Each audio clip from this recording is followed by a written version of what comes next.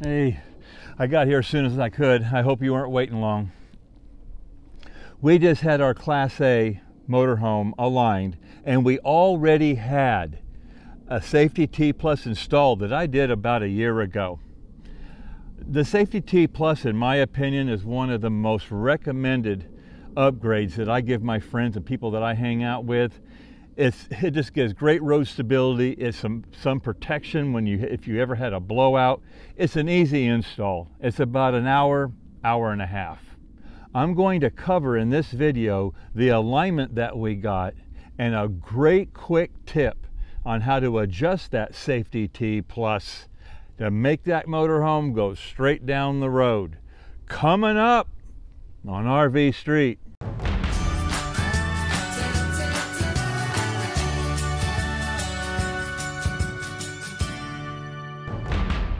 So a little background on this video before we get into the details.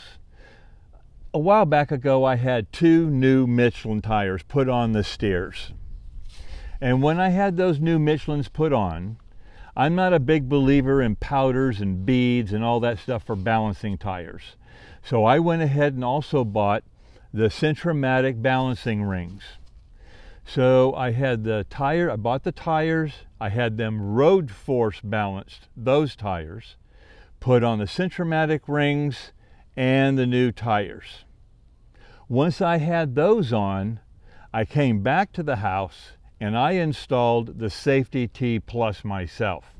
I am a firm believer in the Safety T Plus, and it's a very easy accessory to install. You have that one bracket, that one bolt on the left right there underneath the driver's side, and then you have the bracket and the 2 U-bolts on the passenger side. Some quick facts about the Safety T Plus. There are 3 different models. There's the 41-230, which is the blue one. That's the one we installed. That's for coaches that are 35 feet and above. Then there's the 41-180, the white one. That's for 31 to 34 feet. And then they have the 41-140. That's the red one. And that's for 29 feet or less. We installed, like I said, the blue one, the 41-230, on our 35-foot 2012 Winnebago Vista 35F. It's an F53 chassis.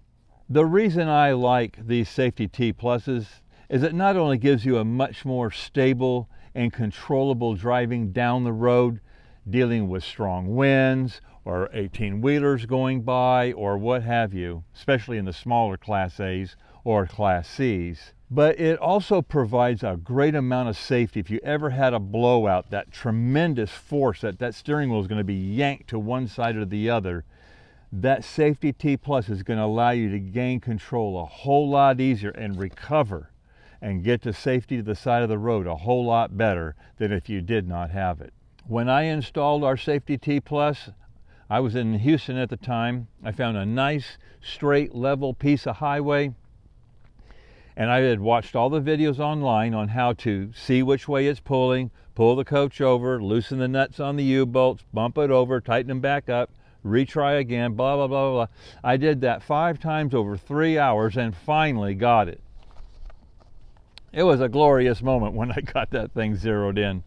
So when I had these new Michelins and Centromatic balancing rings installed, I really didn't want to just throw money in an alignment because I didn't even know if I needed one. The coach really handled well as it was.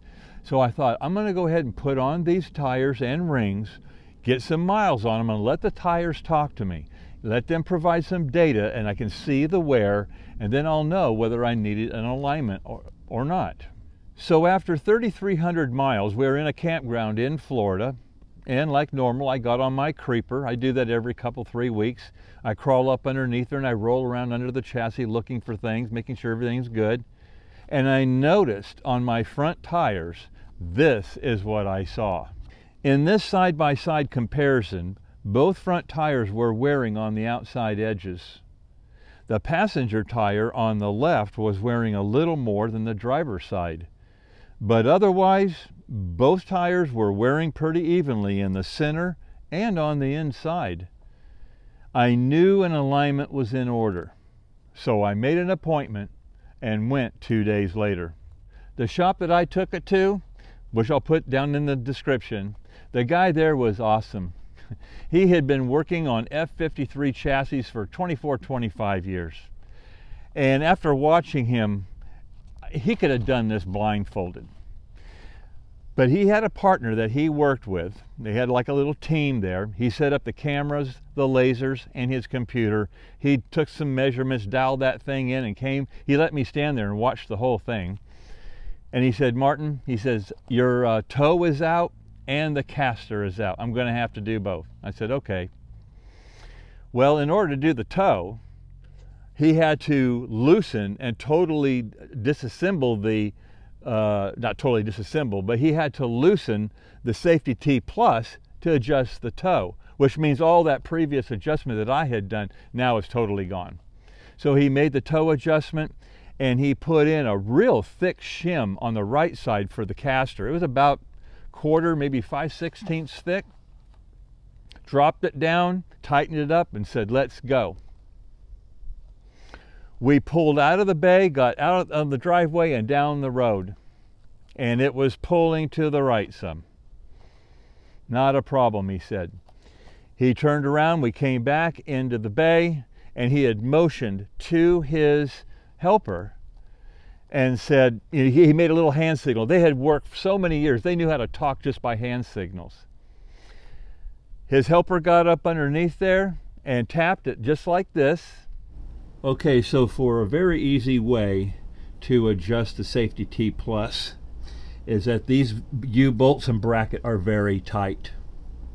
You've taken it for a drive, and let's assume in my case it was pulling to the right. Well, that means that the safety T plus has to go to the left towards the driver's side.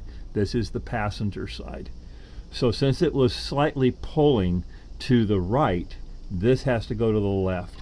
So what you do is you take a hammer and you hit the bracket down here first. We're not talking about a mighty swing, but a pretty enough to where it'll move this bracket a little bit. But that's going to put these U-bolts in slightly a little bind. And once you've hit this and moved this a 1/16 to a 32nd of an inch, somewhere in that area, small, very small adjustments, then you come back up and you tap this and tap that U-bolt and get those back in aligned. Go back and take another drive test. If it needs to be moved a little bit, if it's still drifting to the right a little bit, then go ahead and come in here and tap this again, and then tap your U-bolts to where they are aligned again. You never loosen these, and that is a very easy way.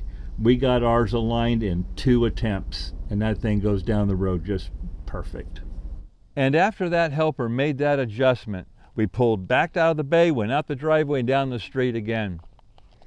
And it was almost perfect, but it was still pulling a little bit to the right. He wasn't happy. We turned around, went back in there, pulled over the pit, and he motioned there with a hand signal, and they're just bumping this like maybe a 1/16 or a 32nd at a time. It's very, very small adjustments, but they are not loosening those nuts on those U-bolts. Those are tight, and they're just kind of walking and inching it over little by little with a hammer, or possibly a hammer and like a brass bar or something else. But he just used his hammer. After that second adjustment, we backed out of the bay, went down the road, perfect. And since that second adjustment got that thing perfect, I was just shocked. I was like, man, this is awesome. I wish I would have known this trick when I installed these. He said, well, Martin, let me tell you, when you did this, there were 3 things working against you. And I said, what's that? He said, well, number one, when you were in Houston and you said that you found a level, straight piece of highway. He said, that was the first mistake. He says, because let me ask you, he says, when you and your wife are driving and traveling around the country, what lane are you in most of the time? 90% of the time. I said, the right-hand lane. He said, that's right. And the right-hand lane always, almost always, leans to the right or has a crown to the right. And so when you adjust the Safety T Plus, you want to compensate for that. You want to adjust it to where it'll keep you going straight down the road under normal driving conditions. Normal driving conditions for you is in the right-hand lane where it slopes off to the right. And I'm like, well, that certainly makes a whole lot of sense. So that's how they adjusted it. In the right-hand lane with a slight crown to it. He said the second thing that was working against you is that every time you went and made an adjustment, you crawled underneath, you loosened those 4 bolts, those 4 nuts on the U-bolts, bumped it over, tightened them back up, and that was loosening some of the tension on the spring and the coil. He says you want that thing to stay tight. You want to bump the coil and those brackets over without loosening those so that spring tension stays the same. You don't want that to move at all because we're making very, very small adjustments. And the third thing he said is that when you were in Houston, he says you kept adjusting that. You said it took 5 times to adjust that. He said what was happening was you were not in alignment then. Your front end was not aligned. So every time you were adjusting that to get you to go straight, you were actually trying to adjust it to compensate for misalignment. So you want to make sure that your front end is, and I told him, I said, well, that's why I didn't really know if I needed alignment. That's why I'm inspecting these tires now. And he said, well, that's fine. He said, you did okay. He said, but that's what was happening there. So in conclusion, 3 things. 1, watch for tire wear that's uneven. Number 2, get an alignment if you need one. 3, you install a Safety T Plus. It'll give you more control on the road for headwinds and 18-wheelers and all that, and it'll provide you a whole lot more stability and ability to recover in the event of a catastrophic blowout situation.